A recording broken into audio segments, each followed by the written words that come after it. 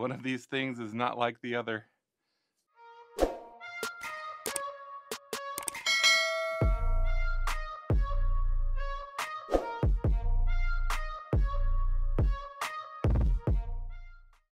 Welcome to Man Cave Media. Today I'm doing a comparison video.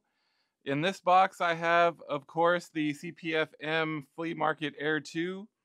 This is a legit pair of Flea Market Air 2s that went through the eBay verification process. And, we're determined to be a legitimate retail pair of Air Flea 2s. In this much smaller box here, we have a pair that did not go through any verification processes and came from the wide open market of Instagram. So longtime subscribers of my channel, I'm going to get the legitimate box out of the way here. You guys can see the size difference, right? There's no reason for this big guy to be up here anymore. I'll get close-ups of the boxes side by side so you guys can see the difference in size. So longtime subscribers of my channel, you guys are aware that every once in a while I dabble in the replica market when it comes to sneakers. I really don't like to do resale. I really hate scalping. And now that, the reps have gotten really good, rather than pay some outrageous price for a sneaker if I really, really want it, I look to the illegitimate markets on occasion. I used to review them here on YouTube, but I got dinged for it, so I stopped. But that being said, I wanted to do a comparison on these. It wasn't very often that I had the retail pair and a replica pair in my possession at the same time, because that's not what I do. Usually when I would get a rep, it's because I really wanted a sneaker that I could not get. And so I wouldn't have the retail version. And so there was no like side-by-side comparison for me. I was always comparing them to photos. But in this case, I really wanted these sneakers, and it was starting to look grim that I wasn't going to be able to find a pair that I was willing to pay for until I came across this eBay seller. But that being said, so I did go through the motions of getting a legitimate pair, and it took like 5 ever for them to get here, which happens sometimes. And in that time frame, I wound up finding this person on eBay, so I ended up with 2. I have the legitimate retail pair, and I have the the weird step sibling. We'll go from that. So let's start off with let's do a little bit of unboxing here of the illegitimate pair, shall we? Slide on over here to my overhead camera. So the obvious thing straight away is this box is nothing like the other. I mean, I shouldn't say it like that. Design-wise, it is the same, but size-wise, it is much, much smaller.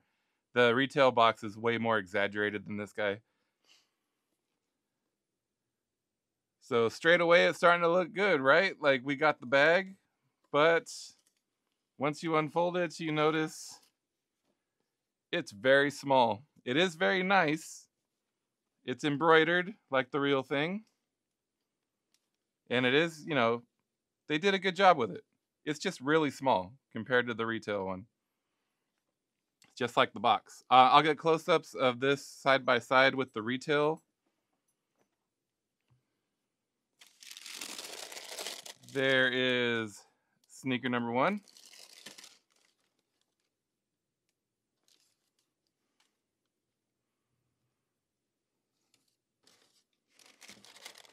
The paper, spot on. They did a good job with the paper.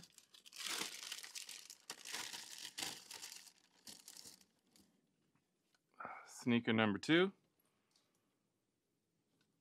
Observant viewers, you're going to notice something wrong with this straight away. There are the included pins or snaps or, charms, sneaker charms, whatever they want to call them. And then there's the hang tag.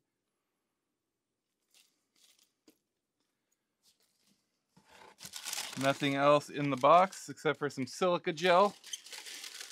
So we can go ahead and get this out of the way here. All right, here they are in all of their glory. The CPFM Nike Air Flea 2 Weird stepchild.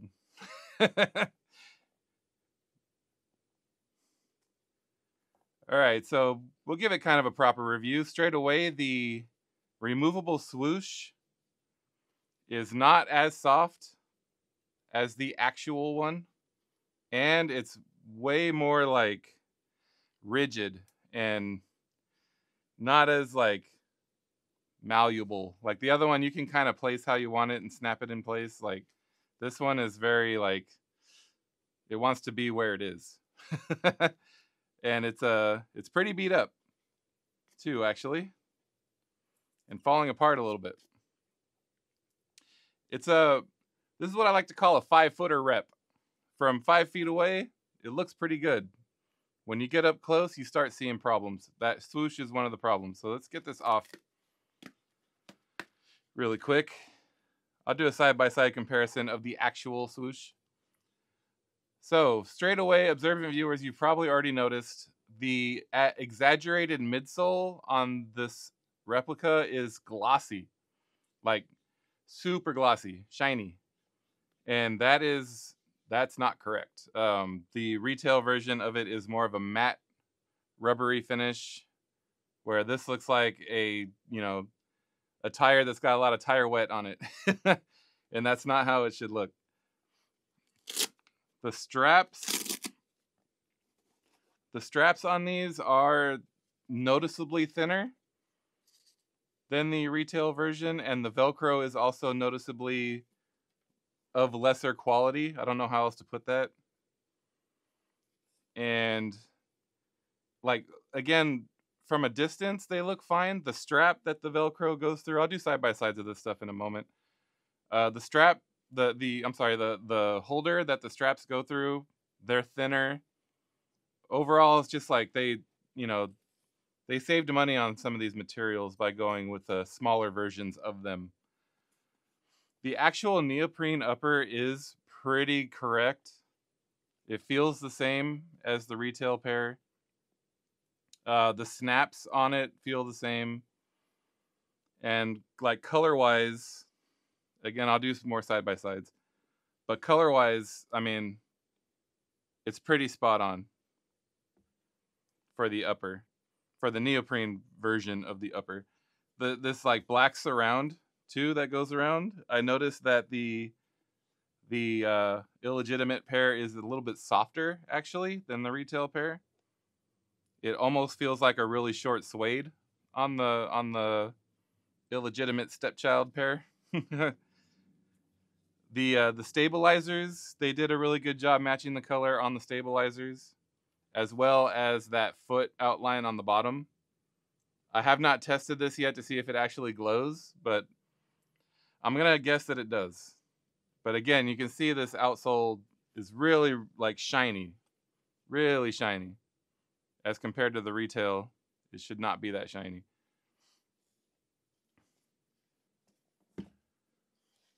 So the snaps, or sneaker charms that they give you, they look to be correct. I'm gonna open them right now and compare them, because I mean, straight away, one of the Nike symbols is the wrong color. So I'm gonna open them up and like compare them like material wise to see how they are there.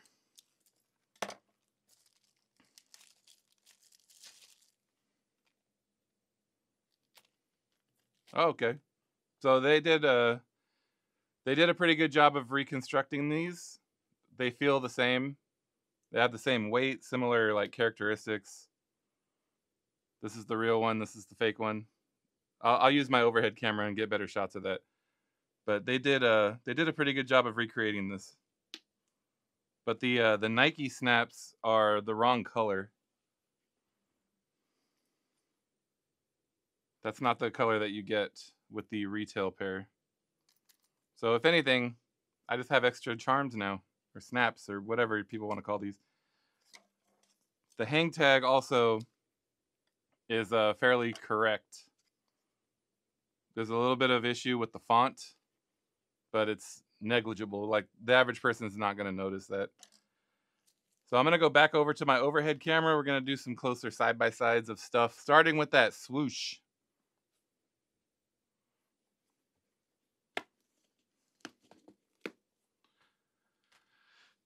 So in my left hand, I have the factory or the actual retail swoosh, and it's going to be hard to tell on camera, but it is much softer than the stepchild swoosh. And it's also not the right color. You hold them. My camera is going to struggle to pick that up, but this is more of a yellowish color, where this is more like a milky off-white, and this is like yellowed. As far as the snaps go, you can see they are different size and different color, retail, not retail, and just the fit and finish, like you see on the end of the swoosh here, it didn't quite line up. They didn't do a good job of getting those like sandwiched together, I guess, before they sewed it, and that's very evident. You can see like on the inside of the swoosh, it's almost separating a little bit, whereas here you get on the retail one, you get a nice clean line, and it just overall looks a lot better. The snaps, take one of the Nike ones off here because I'm less likely to get those mixed up because they're not the right color. The snaps themselves, material wise and like quality wise, they are the same. They feel the same. They're the same weight. And, I think they did a good job getting those recreated. The actual snap, again, just like the Nike swoosh, it's larger and a different color. I think they had problems maybe sourcing the same part. And so that's a good tell. If you're trying to figure out if a pair of these shoes is legit or not, that's a good tell. The snap is the wrong size. So, moving on to these straps. Let me get the rep here. Hang on, let me move some stuff out of the way. It's getting crowded. Ah, there goes the snap. That's what I was afraid of. Retail swoosh. Okay, sorry about that. So, we have, let's get the same color. Let's get the same color going. Apologies.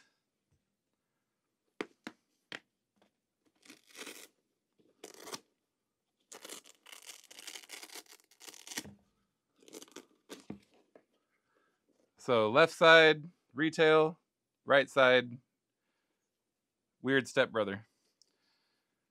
You can tell on the strap itself, the retail one is a little bit shinier, tad bit shinier. This one is the replica is more of a matte finish, and it's going to be hard for my camera to pick that up, but you can see the stitch line on the retail pair is way less pronounced than on the replica, and it's thinner. The material overall is a little bit thinner. The Velcro too, like on the retail pair, you can just tell it's a better Velcro that they used versus the replica. And here on this side, you can see the difference in the snaps. So as I mentioned before, I think they just had trouble sourcing those snaps. And then where the straps attach to the shoe, you can see on the retail pair, this end of the Velcro of the hook and loop is actually glossier and shinier than it is on the rep. And it's attached to the shoe a lot cleaner. So like on the replica pair, the edges of the Velcro is like already starting to work its way up and is like deformed a bit. Whereas on the retail pair, it's much flatter to the surface of the shoe and it's not sticking up. They did a good job of placement of that swoosh. It's very like identical to the placement of the swoosh and the cut of this black trim that goes around. They did a really good job with that. That's going to be a hard tell if you're trying to figure out what's legit, what's not. A lot of legit check people like to talk smack about the glue. I think the rep people do just fine with the glue. I've seen retail pairs with glue like that, coming out of the side. I feel that's negligible. That's not a good tell. But for this particular pair, an excellent tell is this midsole. It's not as exaggerated on my camera, but to the naked eye, this is way more matte. The retail pair is way more matte. It's more like just a tire with nothing on it. Whereas the replica is a tire with tire wet. Lots of rubber sheen on here. And later on, I'm going to do an experiment where I'm going to try to take this sheen off, because what I would like to do is keep the retail pair as new as possible for as long as possible, and wear these guys, because these didn't cost me anything. These obviously did. Another thing that's different is going to the toe box right here. You can see the retail pair has a little break where it's, the midsole stops here and then continues, and you can see an obvious break in the midsole. On the replica pair, it's more flush and less noticeable. So less exaggerated, I should say. On the bottom, I apologize. The retail pair is a little dirty. I've worn them already. Couldn't help myself, but so they are a little dirty. So that's going to make this a little bit harder, but you can tell on the replica pair, the red stabilizer is a little bit off, just a hair lighter than the retail pair. Again, I know I wore the retail pair, but you can still tell, like, the retail pair is a little more dull than the replica. But as far as the foot outline goes, before I wore the legit pair, it was the same color. So that's not going to be a good tell if you're trying to figure out if these are retail or not. On the tongue, again, they did a really good job replicating the retail pair. The font is a little wrong. You can see the retail pair, the Flea 2 is larger than it is on the replica. But the Just Do It and the Yin and the Yang and the Nike, I mean, those are pretty good. So if you're trying to figure out if it's replica or not, look for that font, the Flea 2 font. It's different. On the replica, it's much larger. Or much smaller, I'm sorry, on the replica. Same with that Air on the back of the shoe. Same problem. The font is just a little bit off. And let's see, on the pull tabs, they actually did a pretty good job there. It's hard to see this guy. Hang on. Oh, wow. Okay, on the replica, though, the Air pull tag, see if I can, it's hard to tell on my camera. The Air pull tag is physically smaller. Oh, so is the Flea 2. Okay, yeah. So both tags are physically smaller on the rep than they are on the retail pair. That's a good tell right there. That's going to be a slam dunk for you. If you're trying to figure out if it's real or not, that is going to be a slam dunk for you. Look for those tags. These pull tabs are too small. All right, let me get the retail bag out right quick so you guys can kind of see that difference. I mean, it's pretty obvious. Rep. The retail one, hold on, the rep's going to have to go off the frame a little bit.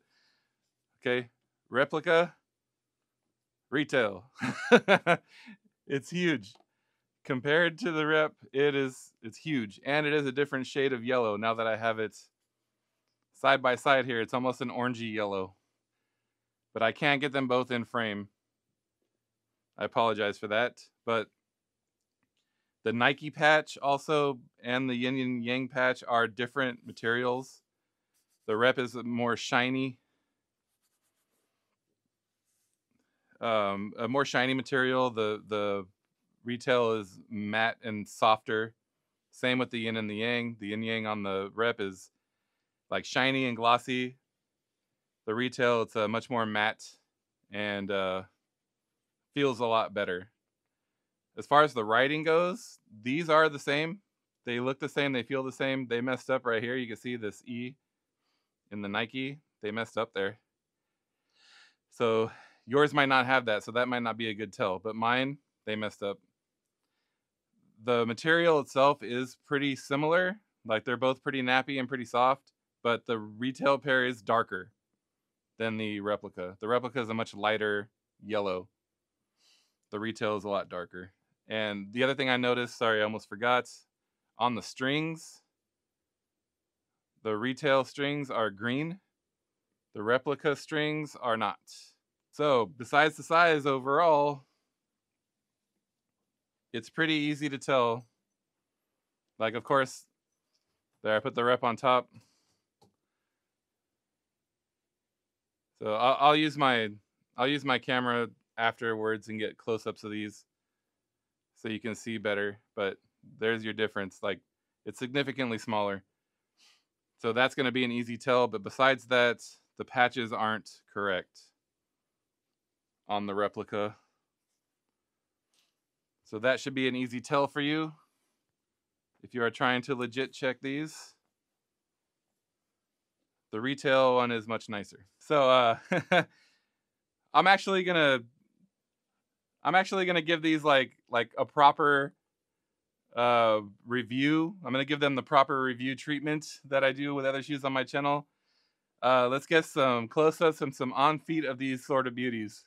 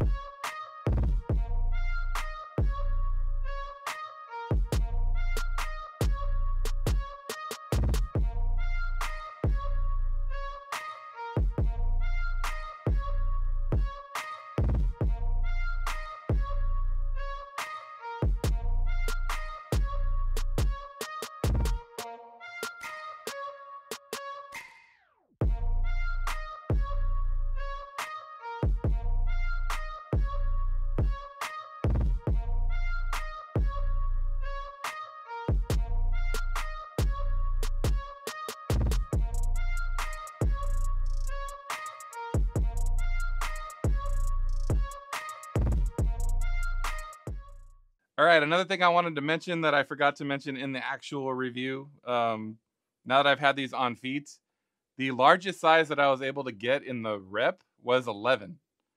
And again, with the thing with the sizing and people saying that they were oversized, I figured, what the hell? Let's try it. I actually still fit these. They are noticeably tighter than my retail 11 and a halves, but I have plenty of room for my toes. My toesies fit just fine in these. So it's a full size down. I know these are replicas, they're not retail, but I think the people that did the reps had the same issue that Nike had with the inconsistencies in the sizing, because these fit one full size down. But anyways, I hope this was helpful for you if you are trying to legit check a pair of CPFM Air Flea 2s. If yours are as bad as mine, it should be easy for you to tell. You should be able to tell straight away because the box is way too small. If the person you're trying to buy them from happens to not have a box, I don't have the box, bro, then there are way easier ways to tell once you get them out of the box. And it can protect you if you were trying to, actually buy a retail pair. It can protect you from being ripped off. At least this particular pair. That's not to say that there aren't better ones out there. There are a lot of rep sellers out there. So just if you're trying to buy the real thing, just be careful. There are ways to tell. Look at it really good, and hopefully you don't get scammed, man. All right, that's all I have for this one. Thank you again for stopping by. Please smash that like button if you enjoyed this video and help feed that algorithm. If you would like to see my review of the retail pair, I'll put a link for that down in the description so you can go back and watch my review of those. I hope you have a great afternoon, and like always, thank you for watching.